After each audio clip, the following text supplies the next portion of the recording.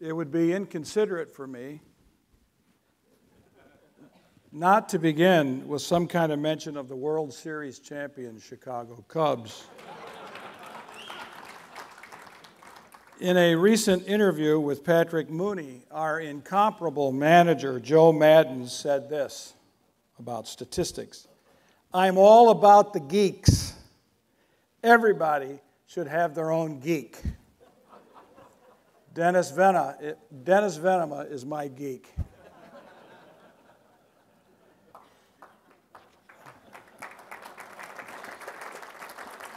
I think that's a cheer for the Cubs. It was fairly tepid. But I have other geeks, including Jeffrey Schloss with BioLogos, and especially for me, Roseanne Senshin, who was a part of BioLogos. It was her contributions to my blog that put science-faith discussions back on my mind, or perhaps I could put it this way. It was her constant blogging about science and faith that made it a subject impossible for me to avoid. I'll show this on the screen. I've never used PowerPoint in my life. I don't even know what happens. So I come from a preacher tradition, and we don't use pictures. Sorry. So these people are my geeks, and I want to enter in now between an interaction of geekdom and Bibledom. All right? And I begin with students. This discussion is lashed with heavy ropes to deep traditions and intense emotions. And I saw this on the faces and heard it from the lips of two kinds of students when I was teaching undergraduates an introduction to the Bible class. My conservative students were frightened by the prospect of the Bible being wrong, and so they were afraid of evolution. Better to keep it suppressed. You could call it whatever kind of evolution you wanted, theistic or creationary evolution or evolutionary creationism or just plain old Darwinian evolution. It's the term evolution that created the problem. The other students were science students who, as those conservative students were worrying about evolution, these students were worrying about the Bible and its truthfulness. For them, if they were to hear yet again that belief in evolution was dangerous, or that the Bible teaches six-day creationism, or that the earth was only a few decades of thousands of years old, they would no longer be able to trust the Bible. The pastoral resources for conservative students abound, whether one likes what these sources say or not. The pastoral resources for science students that I had in my class are hard to find. Thanks to BioLogos for making these available. So we may well need some geeks, but we also need some geeks with pastoral gifts, like Dennis Venema. Or we need some theologians with pastoral skills. Adam and the genome is for the science student who both believes in evolution, and insert here your favorite adjective, and then in the Bible as well, and wants to find a way to avoid a crisis of conscience and faith. I have said this more than once, but it must be repeated to keep before our eyes the significance of this topic. The number one reason young people walk away from the faith is the conflict of their interpretation of Scripture with their interpretation of science. Let it be emphasized that we are dealing here with the interpretation of Scripture, not necessarily Scripture's truest meaning. And yes, we are dealing with a theoretical construct called evolution. And the big yes is that for many, the two are implacable enemies. Some scientists think we are fools for believing in the Bible, and therefore in Jesus, while for some conservative theologians and pastors and bloggers, scientists are materialists, atheists, and those who think they are Christian and evolutionists are oblivious to the slippery slide they are halfway down. I want to respond now to, this is not in the book, so it's free. And Jeremy was very subtle in his advertisement for our book. My subtle one is, I don't care if you read it as long as you buy it.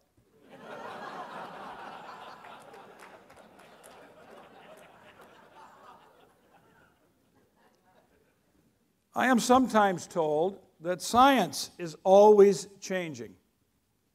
And I heard this from Jack Collins in Oxford recently. So it is not populists who are making such accusations about the untrustworthiness of science. While my reading of this discussion is that nutrition science may always be changing about cholesterol,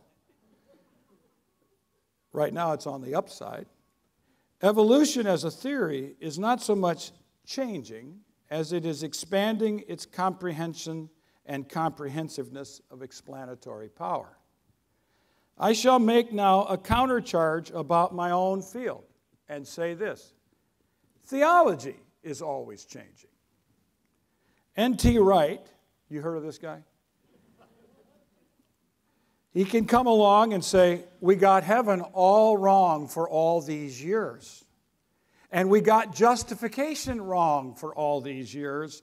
And we got the atonement wrong for all these years. We got Jesus wrong for all these years. We got Paul wrong for all these years. My friends on the Reform side of the ledger will say, we got all these themes right in the Reformation, and we've been right, and right is getting these things wrong. Now let's be honest. If for 4 weeks in a row you go to 5 typical evangelical, non-denominational, or barely denominational churches and listen to pastors preach, it is highly likely that you will hear 5 distinct, if not different, configurations about Christian theology and a big vision for God in this world. Who's changing now? I don't mean this to be cynical. I mean it from the heart.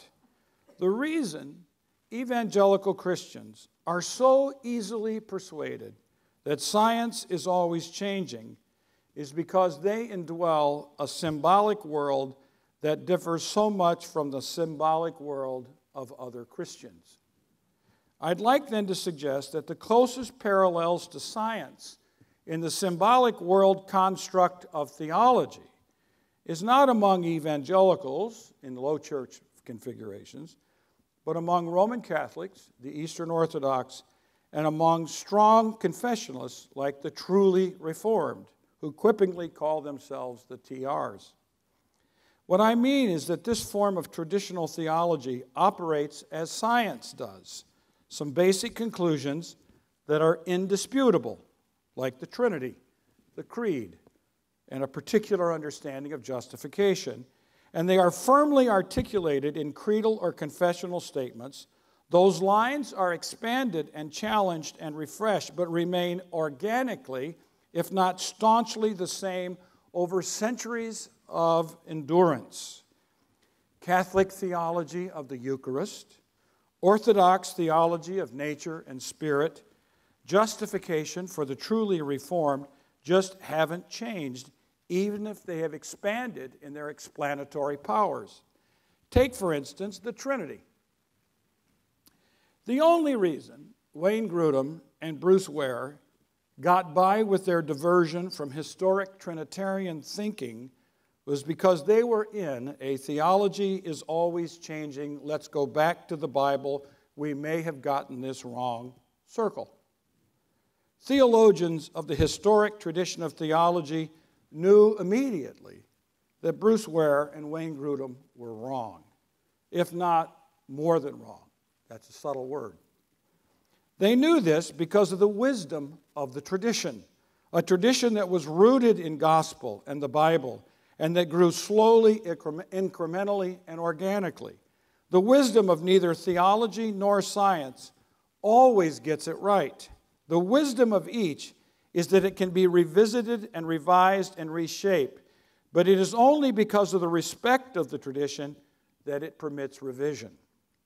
I'll dig just a little bit deeper in this debate. among many low church evangelicals today, there is a profound disrespect for tradition and for the elites of the tradition, and therefore a profound belief in their own mental capacities to start all over again, which creates some very interesting and at times helpful theology, but far more often messier, inarticulate, and profoundly wrong theology.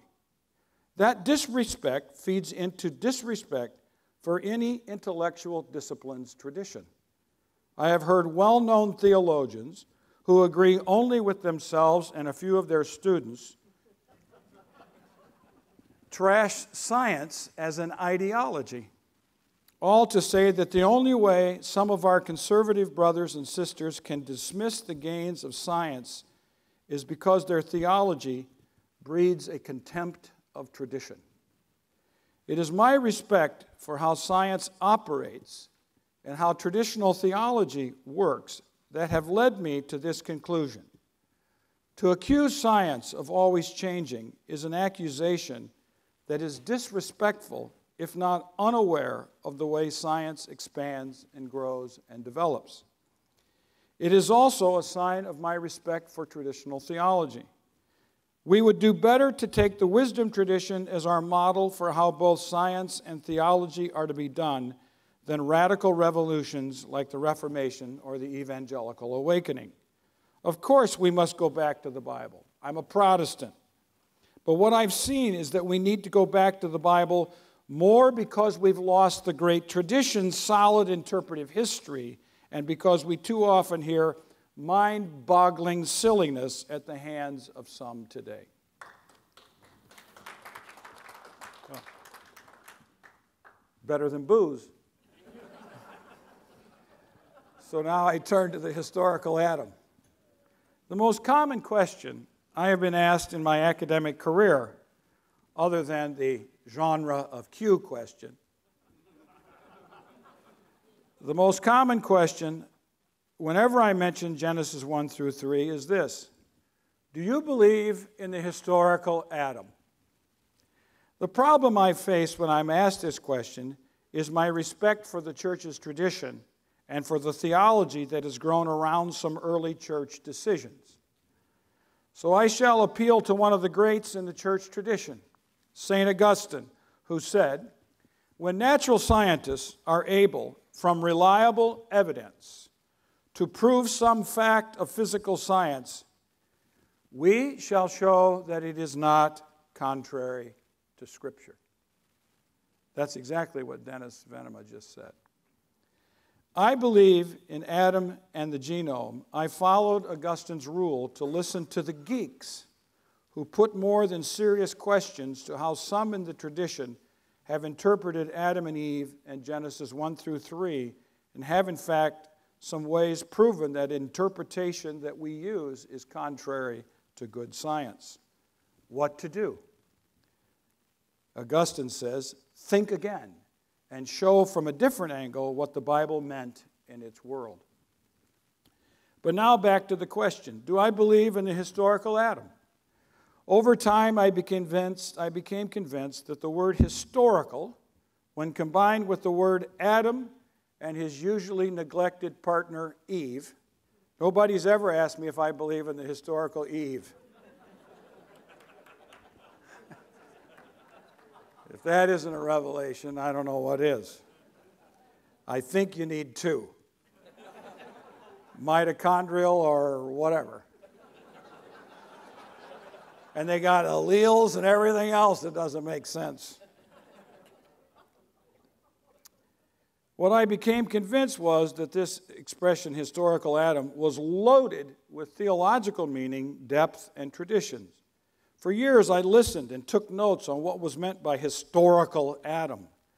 The expression is theological, and it requires a specific kind of historical Adam for that theology to remain fully intact. I cite as my example the book Four Views of the Historical Adam, broken into the evolutionary creation view, no historical Adam, the archetypal creation view, there's a historical Adam, the old earth and young earth creation views, the historical Adam. Notice how each of these is pinned to the wall on its view of the historical Adam, all of which provokes what historical Adam means.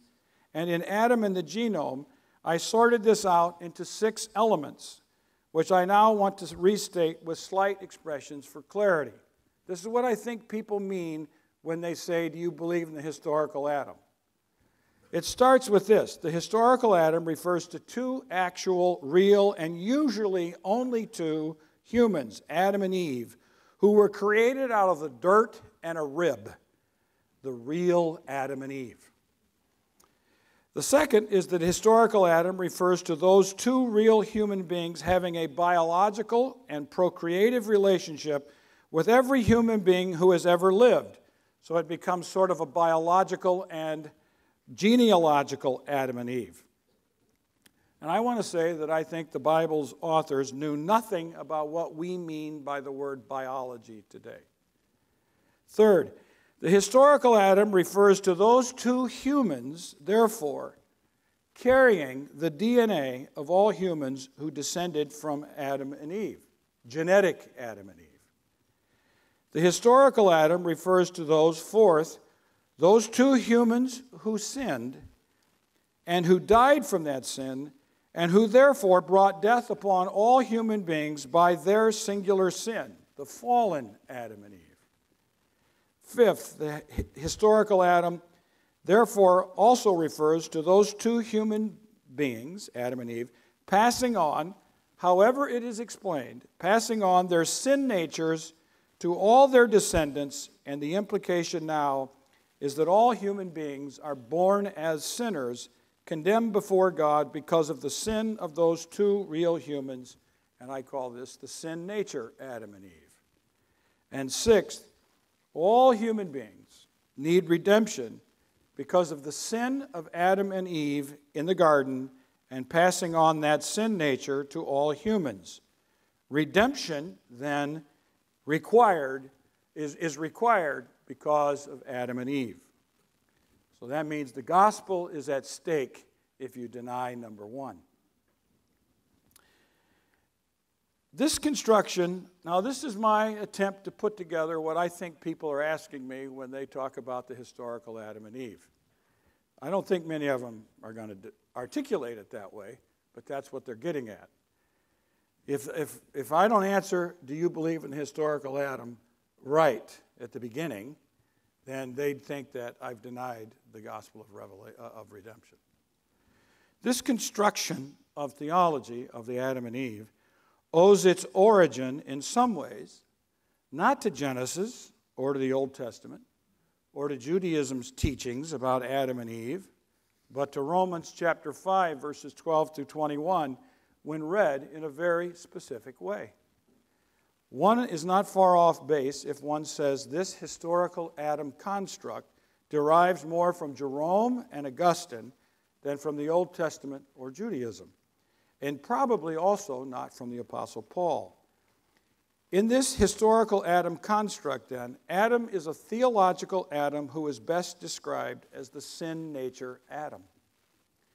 I'm neither afraid nor averse to this understanding of Adam and Eve. I've read a number of books over the years that teach this, none more enjoyable than Alan Jacobs' book, Original Sin. I was asked the other day, though, this question: do you believe in original sin? I said, I'm a Bible guy, so it doesn't matter what I believe. I want to know if the Bible teaches original sin. The questioner was not staggered one bit and came back, no, I want to know what you personally think. I said, I'm a Bible guy, and my quest is how the Bible answers that question. But what do you believe, he said, and I wanted to say B-I-B-L-E. It didn't work. We weren't getting anywhere. So I'll tell you, I personally like the idea of original sin. It makes loads of sin of my experience in this world. But my experience runs face to face with the Bible. And now, by the geeks. Before the Bible, the geeks deserve a brief word. Genome theory. I will leave it to Dennis the geek to explain this, but unless I'm mistaken, there never was only two solitary human beings on planet Earth from whom we have descended and from whom we get our DNA, or something like that. St. Augustine said, when natural scientists are able, from reliable evidence, to prove some fact of physical science, we shall show that it is not contrary to Scripture. If the evidence is reliable, and the little flippers on whales, and the DNA in chimps, and evolution of the superior cubs from the inferior Yankees, hashtag boom, then we have, as Bible guy, a challenge to show that the Bible is not wrong. I happen to like Augustine's framework because it is mine. I begin with the assumption that the Bible is truthful and right and not wrong. Some call this inerrancy. I like to call it truthfulness. My experience is that when I encountered genome theory, I was undone in my ability to explain Genesis 1 through 3 as being explicable only by talking about the various options. My science students wanted something that respected science as Augustine showed it respect himself. This led me to people like John Walton and J. Richard Middleton and others who have explored Genesis 1 through 3 as an ancient Near Eastern text interacting with other ancient Near Eastern creation narratives. The primary mode of interpretation, then, is to read it as a theological text over against other theological claims, as the claim of the one true God over against false idols and gods, as the claim that both man and woman image God as divine representatives in this world, as two humans with assignment and vocation in this world to protect and expand the goodness of God's creation. It led me to wonder about the genre of Genesis 1 through 3, and I remain both unsettled and agnostic about the categories that are used. I don't like the term myth, and I don't like fable, and I don't like legend. I like theological narrative.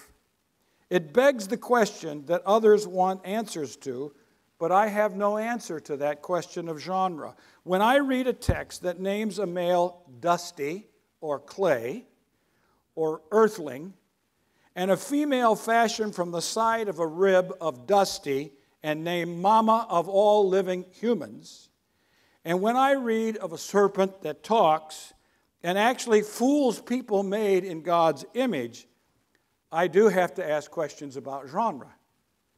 For all the tragedy, there's also something tragicomedic about this text too. When I see Adam incorporated into a genealogy, I'm asked other questions. I don't have answers, and I'm open to better readings. And I read the text as a theological narrative about God as creator, about humans as assigned by God to a vocation in God's cosmic temple on God's sacred time. And I see the tragedy of humans who refuse to do what God said, and after all, it just couldn't be that hard not to eat that fruit. That too is a part of the narrative for me. The foolishness of humans, the exile of humans to some place in the east, echoing the exile of Judah to Babylon, and I could go on. I blame the geeks for forcing me to rethink how I was reading Genesis, and I blame Augustine for giving me the liberty to do so. So Adam in Judaism and Paul, my last section. Recall what I mean by historical Adam. That historical Adam construct of 7 elements, I asked myself, was it to be found in Judaism? Thanks to the very solid work of Jack Levison, and then slightly updated by Felipe de Jesus Legarreta Castillo, the figure of Adam in the world of Judaism has been thoroughly examined.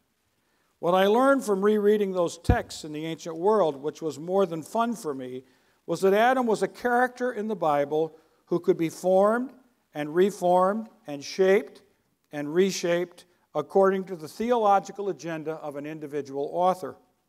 Thus, the Adam of Sirach was that he was an archetypal moral Adam and Eve.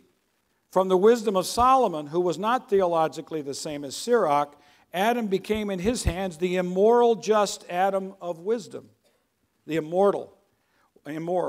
And while in the hands of Philo the Alexandrian, Adam was fashioned into the logos and wisdom and mind of his own Neoplatonic thinking. I will stop there to repeat my larger point. Adam, and only sometimes Eve, were fashioned more or less into archetypes of God's demand upon humans who failed to do God's will and therefore became archetypes of disobedience. They are thus negative constructs to provide Jews with counterexamples of obedience, and the authors of those texts are exhorting Jews to be Torah-observant, faithful, obedient, and wise. But it all began with their belief in the Bible. The Adam of the Bible I call the literary Adam. I make no judgment when I say literary Adam about historicity or non-historicity. The Adam of the Bible is what the Jews all believed in. They were not running DNA tests. They knew nothing about what we call biology. They weren't doing archaeology, and neither were they examining fossils to determine the age of the earth. Their Bible told them about Adam, and they believed their Bible. The Adam of Judaism, I concluded, was not the historical Adam construct of Christian theology. There is precious little reflection on how Adam passed on his sin, though at some level he precipitated sin. They have no statements about sin nature being passed on by procreation. They don't have what we would call a federal representation of all humans in Adam and Eve, at least that I'm aware of. Perhaps the idea of archetype breaches the waters of federalism, but those Jewish texts are a long way from later Reformed theology on federalism. Briefly now to Paul, I make these observations. First, the Adam of Paul in Romans 5 is the literary Adam of Genesis, probably also the genealogical Adam, and seemingly the image of God Adam. But most important, he was the man who was summoned to obedience, and he didn't. Paul ignores Eve in the book of Romans. Second, the Adam of Paul has echoes of the Jewish tradition's interpretation. Third, to further the second point about Paul and Judaism's Adam, most especially, once again, the Adam of Paul is the moral Adam who was disobedient. The Adam of Paul was the man who chose to sin. Adam for Paul is everyone. Fourth, and here it gets tricky and we have to be careful, Paul lays blame on humans, not because they were born sinners or because of their sin nature, but because, like Adam, they choose to sin. This is what Romans 5:12 said, because all sinned, F-ho. How Adam and Eve is connected to the obvious sin behavior of all humans is simply not stated by the Apostle Paul. Original sin is a good theory, but Paul doesn't seem to believe in it. Or better yet, it is not clear to me that he teaches it. Maybe he believes in it. This leads me to now nuanced statement. The Adam of Paul is not the historical Adam. And I mean by that, the historical Adam construct of those 6 or 7 points. By that I mean he believes some of those elements, but the connection between Adam as sinner and you and I as sinners is not spelled out as it was later spelled out by theologians like Augustine, Luther, and Calvin. I express my thanks now in this room to the geeks who informed me about genome theory, and to Joe Madden, who gave me a line and the hope that the Cubs will win the World Series again. Thank you.